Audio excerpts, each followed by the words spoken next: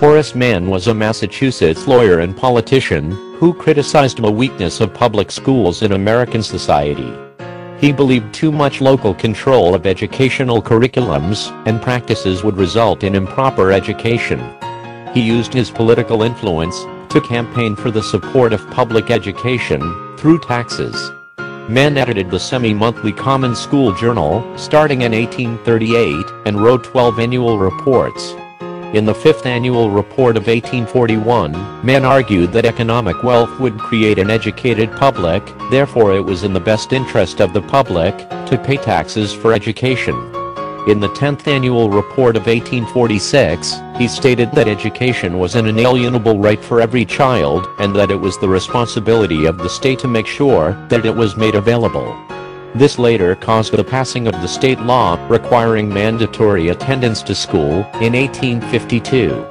In the 12th annual report of 1848, he said public schools were not to be taught by way of any specific religion, so taxpayers would not be supporting a religion which they did not abide by or agree with. Horace grew up in poverty on his family's farm and had only 3 months of education per year until age 16. He graduated from Brown University and studied law. He was admitted to the bar in 1823. Between 1827 and 1833, Horace Mann was first a state representative in the Massachusetts legislature, then a senator in 1833, and was elected as Senate President in 1835. In 1837, he accepted the position of first secretary of the State Board of Education in Massachusetts, giving up his seat in the Massachusetts legislature and his promising law practice. It was then that he made the majority of his educational reforms. He based his beliefs upon the Prussian school system's method, in which everyone was entitled to the same education. Thanks to wealthy elites donating to his cause for public schools, the first state public school opened in Lexington, Massachusetts, in 1839.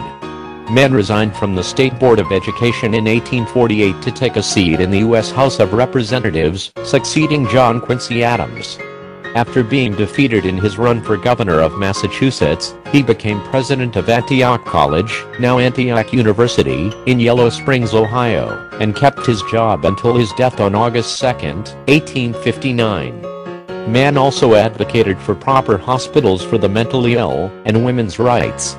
His most famous quote, which is now the motto of Antioch University, is "Be ashamed to die before you have won some battle for humanity."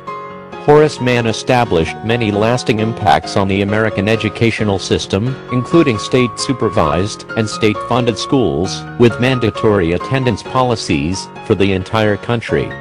These are the foundations of the modern public school. He also opened educational opportunities for all children in the U.S., regardless of race, gender, or religion.